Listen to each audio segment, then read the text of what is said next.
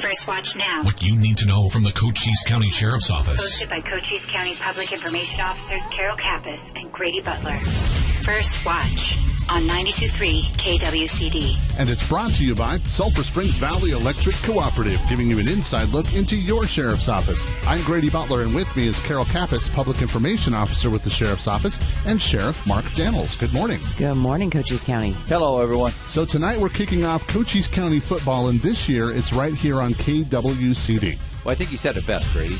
Country, music, and football.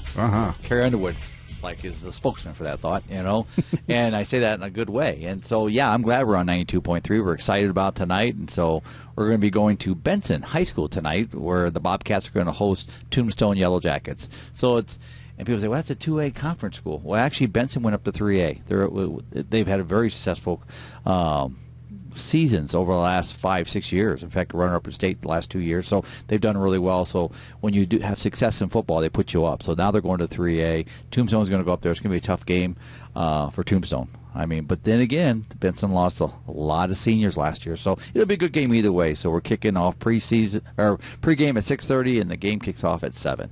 And I want to remind everybody that you do call the games. Sheriff Daniels is calling the games while you're out there, and you're very good at it now. Thank you. Well, I've got better. I don't know about good. we're striving for good. Someday we'll see great, but let's just strive for good. Let's just say it that way. So, again, it's exciting for us to do that. And this is our way to showcase our student athletes throughout Cochise County. The following week, or 2 weeks, we're going to be in for the pick with Bisbee High School in Douglas. That's a game. That's a game, yeah. In fact, last year we had a conflict. We didn't get that game in, and so a lot of the Bisbee fans down there were giving me a bunch of heck about that. So I said, we'll be back. We're going to make sure that happens. So we're going to be down there in 2 weeks to do that game. So we're excited. It's a good season to get back in there.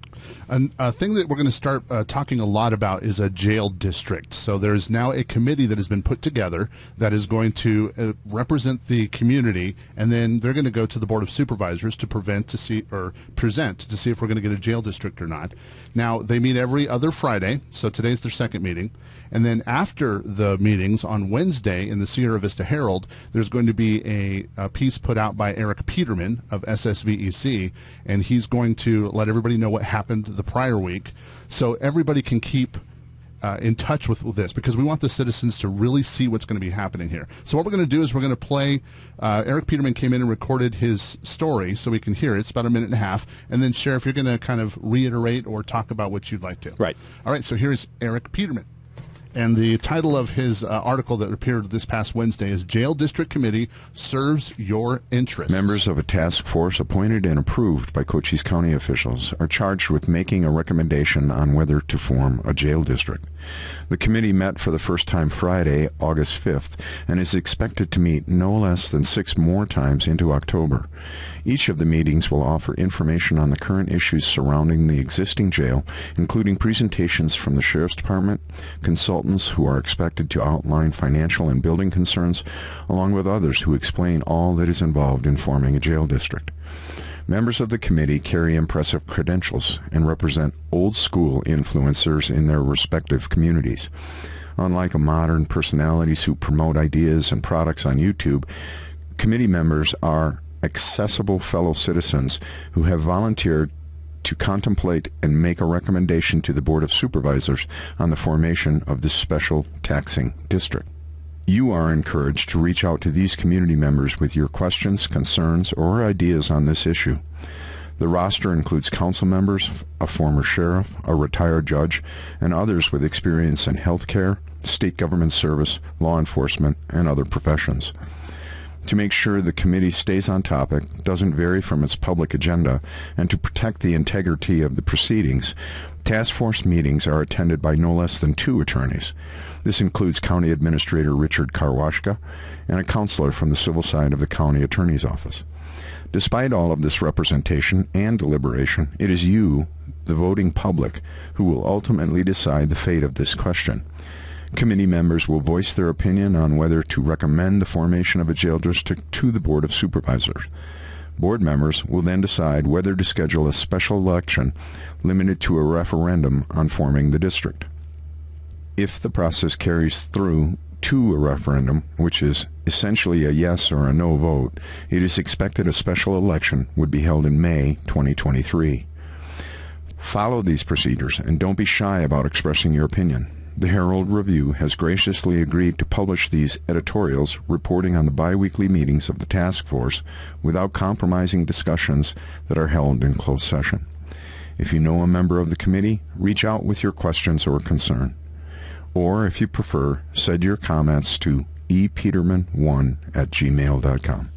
So as you can see, this is supposed to be a very transparent situation. So, Sheriff? Well, and we appreciate the service to Herald. We appreciate Eric Peterman. He's got such a bold voice, doesn't he? Yes, he does. Not like mine.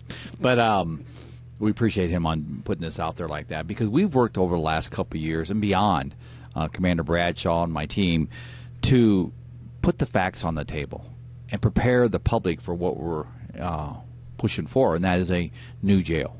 Jails last 20 years. We're pushing 40 years with this jail, so we've got 2 lives out of this jail. But we want to make sure the facts are on the table, because this is the community jail. It's their jail. It's not the sheriff's jail. By statute, I have a mandate to run it, but it's a community jail. So we want to make sure that the information, this new committee that's formed, is an outreach committee for the public. And that's why it's got diversity built within. So we're excited about that. We're excited to keep this committee informed, and then they will come out within the public and the board and everybody to say this is what's going on and here's our recommendation. So again, I think we've done a very good job. Kudos to the County Administrator Rich Karwaska, my team, and everybody that's been working on this to do the right thing for the public and getting this information out there. So again, I'm excited. And once they get this whole thing done, everyone's going to see the necessity of it, but also, you know, trying to let everybody know that there's going to be so much more going into it, so much more of a resource and an asset for the whole county. And there was a story on Channel 9 last night about the mental health program and how it impacts our detention facilities as well. So I want to make sure that everyone understands it's not just a matter of, you know, the old city jail. You take them in there, you lock them up. This is not Mayberry. There's a lot of other things that we need to do. And we do appreciate all of the people that are working so hard to get this off the ground. Yeah, we got to get out of the mindset. Alcatraz is a tourist attraction for a reason. Seriously, the way they ran Alcatraz back in the 40s, 50s, and 60s is not how we run jails today. Our challenges have changed, and our jail, again, 40 years old. I mean, it wasn't built. It was built for modern times in the 80s, but it's not built for modern times currently in 2022. So, yeah, we're excited about where it needs to go. We're excited about the feedback that we're getting, and I tell people this, and I told this to an individual the other day, a government leader, that we have to prioritize. People like to forget jails. Wow, they need to be stuck down there. Bottom line is, in a rural community like ours, I mean, you probably know somebody who's been in our jail, family member, neighbor, friend, and you want to make sure they're in the best situation they can. And that's what our jails are all about, is safeguarding people, but you got to have the right infrastructure to do it. So, again, we're excited. And also we're excited because you guys can be a part of this team as well, because we are still hiring detention officers, and you can start at 18 years old. All you need is your high school diploma or GED, and you're in to law enforcement. Then if you're planning to go deputy, you can do that at 21. That's right, because it puts you into a retirement system, great benefits package. We have an education reimbursement program that we push here at the Sheriff's Office. So there's a lot of advantages. And I used to tell my wrestlers when I coached was, you know, what an opportunity for an 18-year-old. Get into a government job, get into a retirement system. We'll help pay for your education. Not a bad deal. So, again, we're hiring at the jail. We're hiring as deputies, and we're pretty excited. In fact, bringing that up, Grady, we're testing here in a week or so. We have 48 people testing for deputies, for deputy sheriffs. So, again, we appreciate the community. We appreciate them wanting to work here. And so, again, we're doing a good job there. I mean, I know there's a lot of challenges out there where people can't hire, but so far we're staying above the edge on that. Well, last week you did a community event called Dancing Like the Stars. And actually, I made a comment at the beginning of the show. Jeff and I emceed that, but I made the comments, it's like dancing like Sierra Vista. I mean, because they brought back all the alumni from previous, and it was really neat the way they did that. And so people were just spending. Let me just say, a lot of that's the Realtors Association, realtors from throughout Sierra Vista and beyond, that really put that on and come in there and support that. And let me tell you, thanks to our realtors here. I mean, if you know a realtor, thank them, because they were there. They were spending some money for a great cause, because Real Wishes puts that on. and to help people in need, putting roofs on houses, whatever it may be. And they raised over $62,000. It's a record for them. And so it was a good night. They should have raised even more than that. Just people need to reach out and try to find the video of the dancers because they were doing such a good job. But if you did not see County Attorney Brian McIntyre doing Pulp Fiction, I'm telling you, you're missing something. Yeah. You have to look out and see that one. Brian's got some moves. We thought he only had moves in the courtroom, but no, he's got some moves on the floor too. But it's just a nice event because it just so many people coming together. It was sold out. It just shows you this is such a giving community. You know, all the inflation, high costs, I get it, I respect it, it's frustrating, but the reality is when it comes to charitable events, people come together to give. So it was a nice event. And some of the things that we were also working on this week, we had a cable meeting this week and met with that whole group and other law enforcement, and I think it was pretty productive. It is. Our cable group is, again, it's an outreach group of citizens throughout Cochise County that meet with law enforcement, the chiefs, the sheriffs, the county attorney, and we discuss different things, different challenges, different updates, and it was a good meeting. I mean, it's nice to have them as a representation within our communities throughout Cochise County that they can express their concerns to if they have them, what challenges we're dealing with, the border, for example, you name it.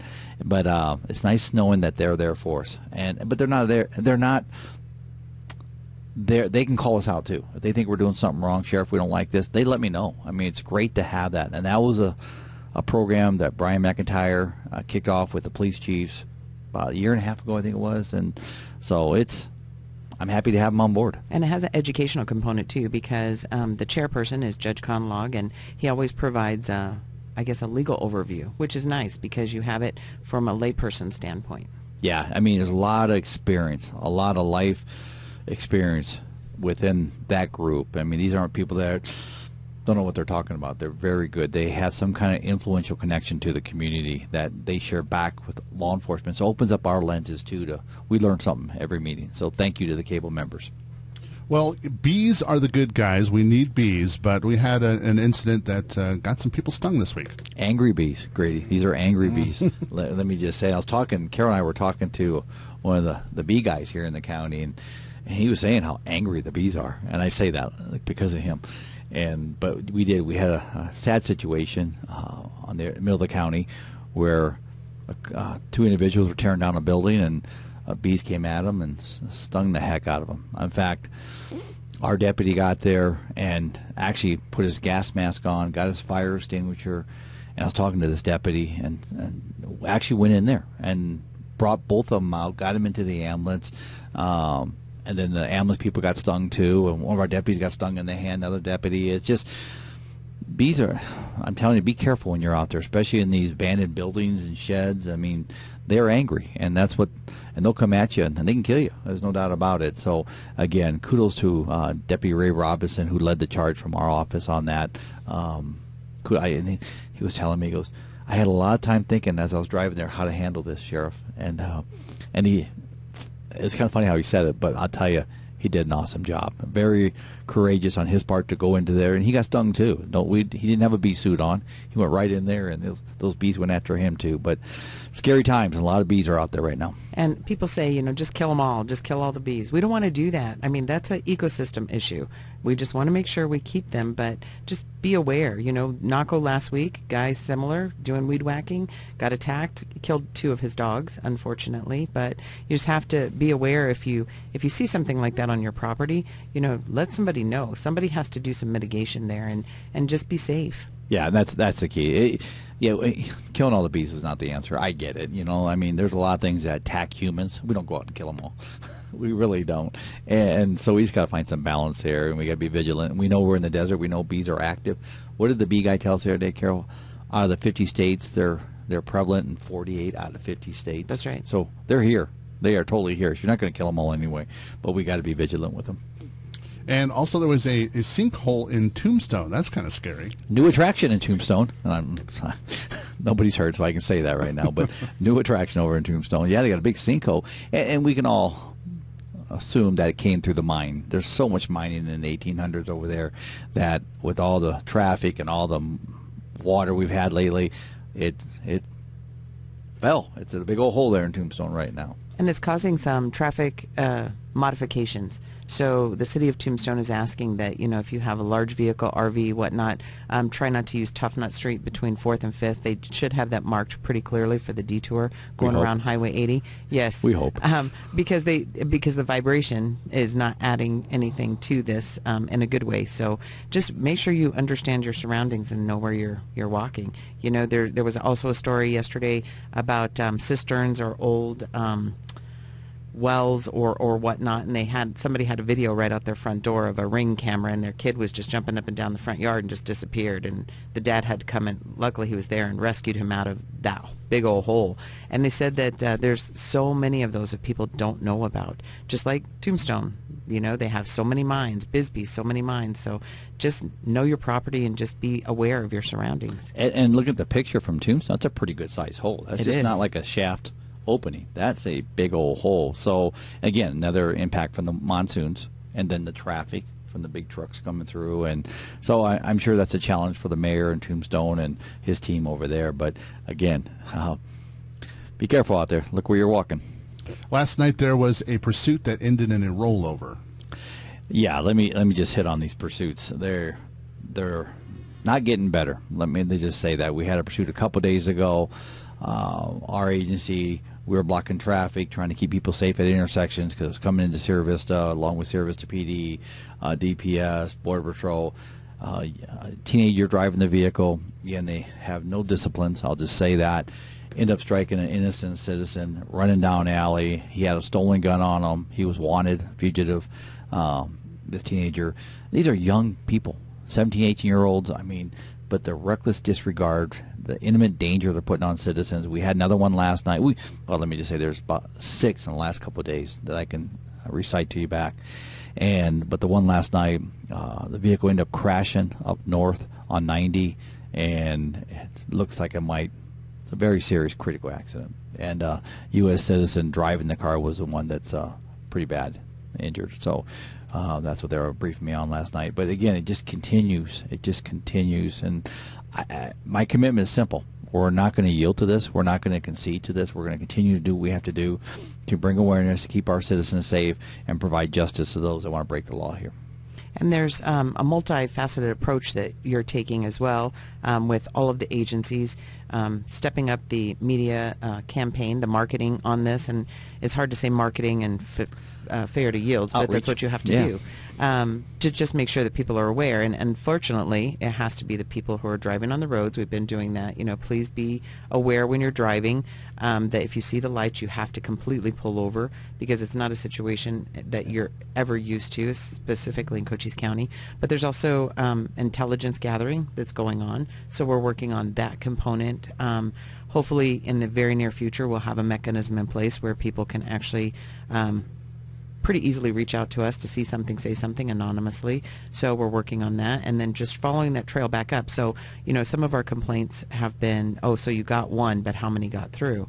Well, you've answered that a multitude of times, but even if they get through, people have to understand, there's background and intelligence gathering going on that we've already had some successes with tracing that backwards and making an arrest weeks after the event.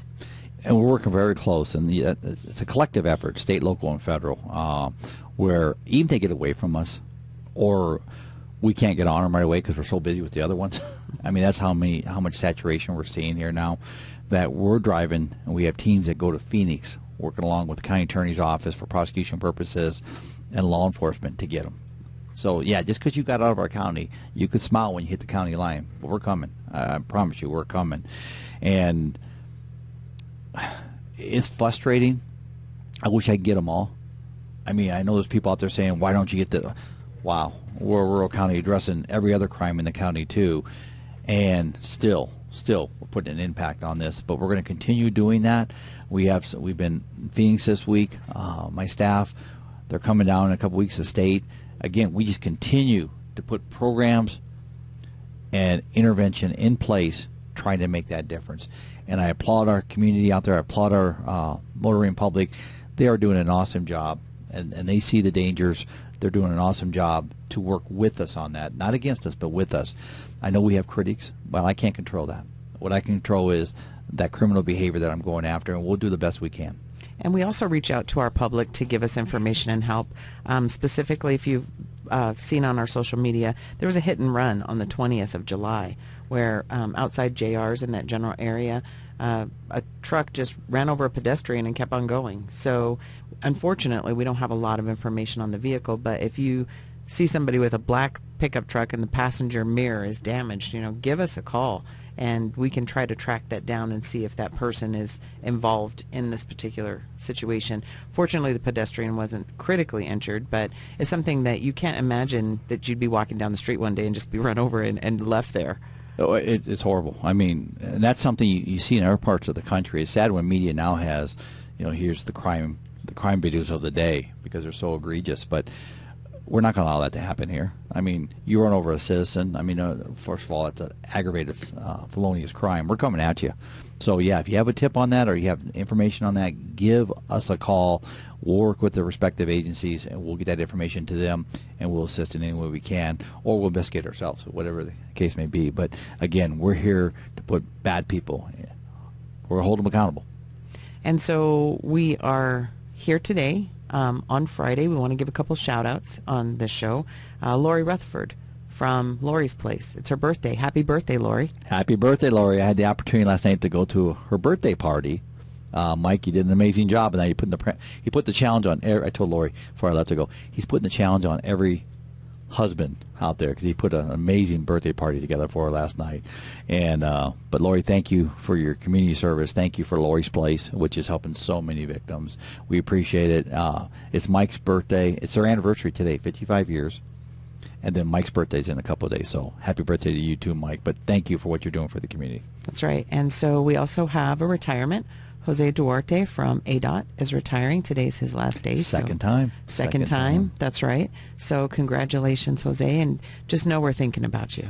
Jose, we got you in our thoughts and thinking of you, like as Carol said, too. And congratulations on your two retirements. He retired from Douglas PD as a sergeant, now retiring from ADOT. So thank you for your service to the community, too, Jose.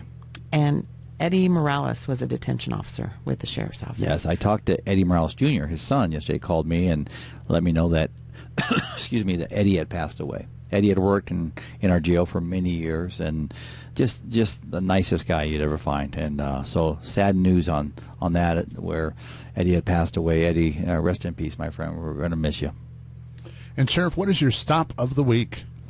Coming back from Phoenix on Wednesday, and I had a meeting in Benson, so I pulled into the Love's truck stop next to McDonald's. So I pulled in there. I was going to get caught up until I had a few minutes till I had the meeting, and I noticed this car.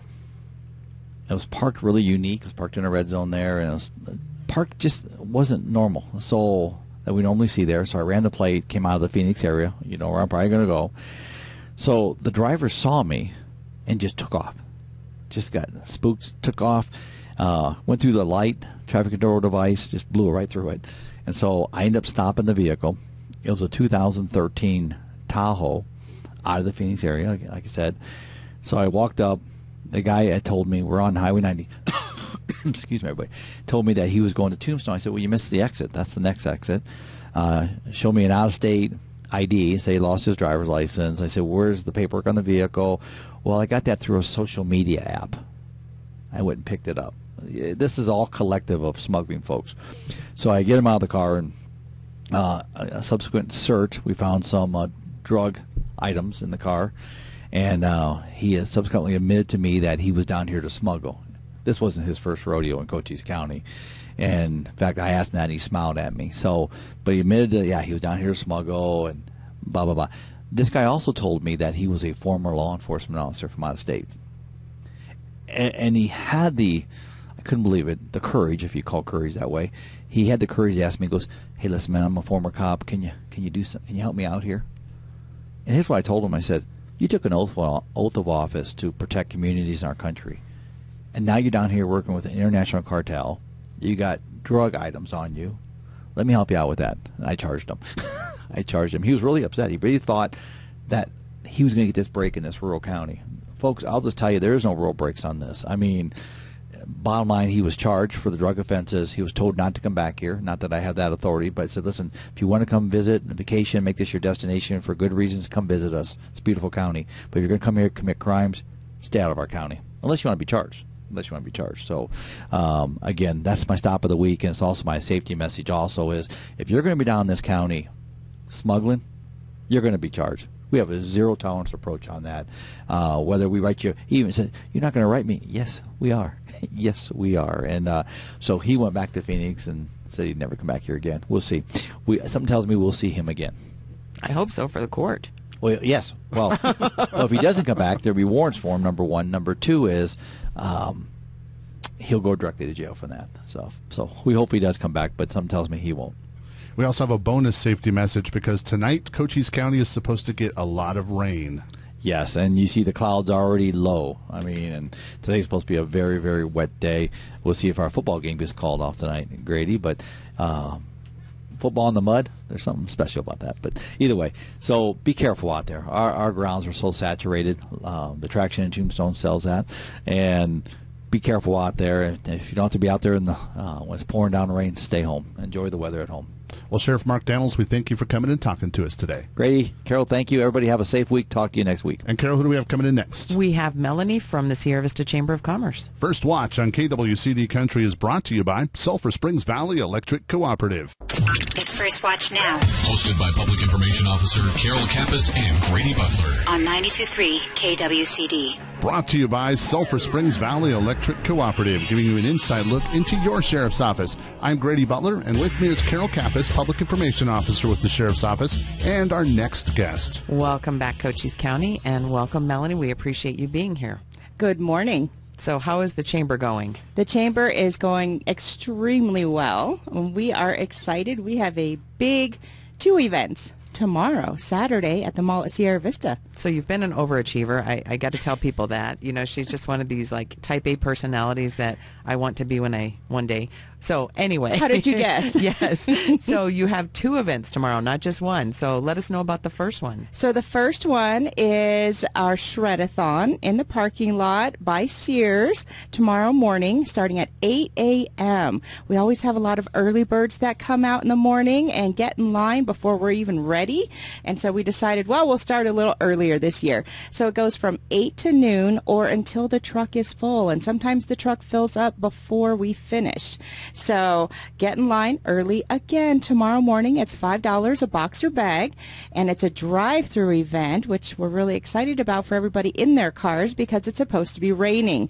So you don't have to get out of your car. You'll drive through, pay your $5 a boxer bag, drive up, and we take everything out of your vehicle, and then you drive off. We want to make sure people understand that's a great service, but try to have paper clips or big binder clips or whatnot. Absolutely. You have to remove all the clips, the binders, all of that, please, before you come through the event, because while the truck is really cool and it'll shred a lot of things, we don't want to mess up the truck, do we? And also, this is a great way to protect yourself because there's people that want your information, and this is a good way to destroy it. Absolutely. We do this twice a year, and we have to thank Guild Mortgage. They are our exclusive Shred-a-thon sponsor. All right, before we get to the next event, remind us of the times and location for the Shred-a-thon. 8 a.m. to noon tomorrow morning, Saturday morning, at the mall at Sierra Vista over by Sears. Drive-through event, $5 cash, boxer bag. All right, and what other event is going on tomorrow? So we have our annual Home Health and Business Expo at the mall as well from 10 to 3. So this is a perfect opportunity for you to drop off your shredding, park your car, go in the mall because it's going to be raining, and so spend the day inside the mall and visit with our vendors. A lot of our vendors are going to be giving away raffle prizes. We will have a big raffle prize as well that we're putting together today with gift cards and all kinds of goodies in it. So make sure you stop by our booth. But we have about 40 vendors that are going to be out there. We're very excited about that. A lot of those have purchased the larger booths, so they have a lot more to show you tomorrow. And we sold out early on this one, so it's going to be a great one. So I noticed in the paper you had a big lay out with everybody who's going to be there. So tell us some of the people that are going to be there that you can go and learn neat tricks and see if you can get services and see what is actually out there. Well, and because it's our Home Health and Business Expo, there's a little bit of everything. So I'll give you just a touch of some of the folks that are going to be out there. We have the Salvation Army, Mule Mountain Pest Control, of course Canyon Vista Medical Center. They're going to be doing blood pressure checks.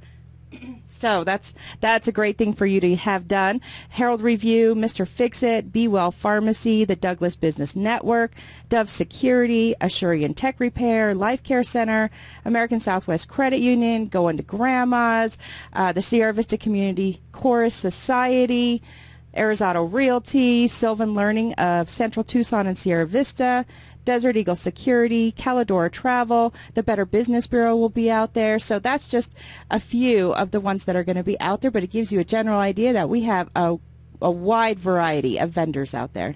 And the vendors are people that work right here in our community, so you get to kind of explore what is available here, but you can also find out about services, you can find out about products that you may or may not know about. Absolutely. So, and it's great to meet the owners of those companies as well and create that relationship and find out more about them and hopefully win a raffle prize. Prizes, yeah. Absolutely. So we want everybody to visit the vendors and then come visit the chamber booth. We'll have a couple questions for you. You answer a question and we'll get you into the drawing for our gift basket. So what kind of things do you have in your gift basket? Because you're always amazing at that, too. Well, you have to be 21 and older for this one. That's what I'm talking but about. there is a nice bottle of champagne, some champagne glasses, some gift cards to our local merchants, and so there's going to be some fun stuff in there. Carol, I would put your basket building skills up there, too. I'm not sure. I can tell you. No, I've seen some of your baskets. They're amazing. So that sounds like it's going to be a lot of fun, lots of chances to win, lots of opportunities to get some information. So kind of walk us through what a table might have on it. Is it just information? Are they trying to sell you something? What will the vendors be doing? A lot of it is information. They'll have brochures, and they'll be able to answer questions. You know, we have, like I said, we have Prestige Remodeling out there. We have Mr. Fix-It out there, and you know, during the monsoons, we have a lot of issues with our roofs and our windows and things like that with the hail, and so it's a great opportunity to come out and actually talk with them and find out what they do, what they can help with your home or your business. So that's an example of kind of what's going to be happening out there. Like I said, Canyon Vista is going to be doing blood pressure checks. SSVEC will be out there. They have an extra large booth out there. They're a diamond sponsor, and so they are going to be out there talking about ways you can save on energy costs. And so that's really important as well for our businesses and our homes. And they even have Be Well out there. And if anybody hasn't heard about that, it's a pharmacy. It's a local pharmacy. And so that's kind of neat that they're out there, you know, advertising themselves. It is, absolutely. So they'll be out there. So if you're looking at healthcare or assisted living, we have a lot of those businesses out there as well. We have Valor Hospice Care. We have Prestige Assisted Living. We have Bayada Home Health Care. We have Haven Health. And so Life Care Center. So a lot of that information out there as well. So a lot of information. So remind us again of the times and location for the health fair. So the health fair starts at 10 a.m., goes until 3 p.m. tomorrow, Saturday, at the mall at Sierra Vista. And I have to thank our sponsors for that. Our diamond sponsor is SSVEC, and then we have a gold sponsor, Canyon Vista Medical Center, another gold sponsor, United Healthcare Medicare Solutions, and of course our media sponsor is the Herald Review Media. Well, let's talk a little bit about the Chamber of Commerce and what you do. I mean, this is an obvious one. If you're a member of the Chamber, you get access to things like this. But kind of tell everybody what the Chamber of Commerce does for our community. So we promote business for the improvement of our community, and that's what we do. I know that doesn't really explain it very well, so we'll talk a little bit more maybe about our events so that people can understand how we do that. So obviously with our expos, that promotes our vendors, our local businesses, and that's really important for our community to support those local businesses. But then we also have some other events coming up this year, which is a little bit different, but because it's a big political year, big voting year, on September 9th, we have free and open to the public a candidate meet and greet, and we have candidates coming from all over the state. So that will be September 9th at the Cochise College Student Union in Sierra Vista at 5:30. Come come and meet your candidates, talk with them.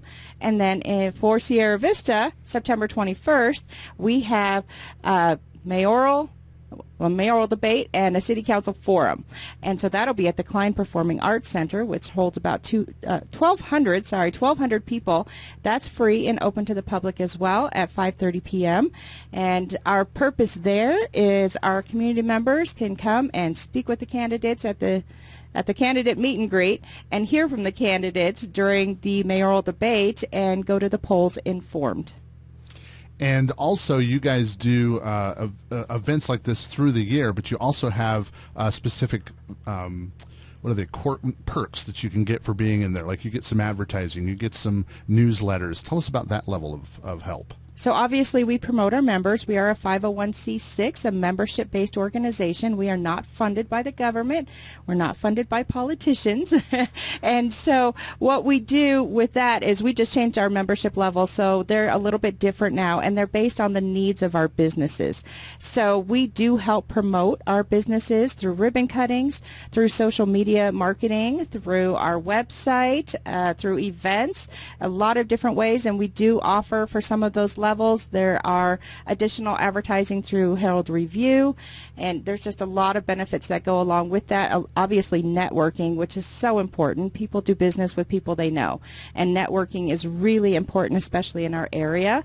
So we also offer sponsorships for our members to purchase, and that gives them additional advertising, as you just heard. I just talked about our sponsors for the Expo and for the Shred-a-thon, so additional advertising as well. And you also help businesses get online. Yes, we do. We have a great program called Take Your Business Online, and that is open to chamber members and non-members. It's a free program. Just go on our website, svachamber.com, and fill out the interest form for that, and we will help your business get online and give you free advertising once you complete that program as well. So invite everybody tomorrow for the Shred-a-thon and your health fair. So tomorrow morning, Shred-a-thon starts at 8 a.m. in the parking lot by Sears at the mall at Sierra Vista. $5 cash per box or bag. It's a drive-through event. So that is 8 a.m. to noon or until the truck is full. And the expo is inside the mall from 10 to 3 at the mall at Sierra Vista. And we hope to see all of you out there tomorrow. Well, Melanie, we thank you for coming and talking to us today. Thank you. And Carol, how do they get a hold of us at the Sheriff's Office? So you can take a look at our social media sites at Cochise County Sheriff's Office, Sheriff Mark J. Daniels. That'll be our Facebook page. We have links to our Twitter and our Instagram through there. Or you can hit us up on our Facebook, cochise.az.gov/sheriff. First Watch on KWCD Country is brought to you by Sulphur Springs Valley Electric Cooperative. You've been listening to First Watch with the Cochise County Sheriff's Office. Hosted by Cochise County Public Information Officers Carol Kappas and Grady Butler. Join us again next Friday morning, 7 to 8 a.m. First Watch. What you need to know from the Cochise County Sheriff's Office. Only on 92.3 KWCD.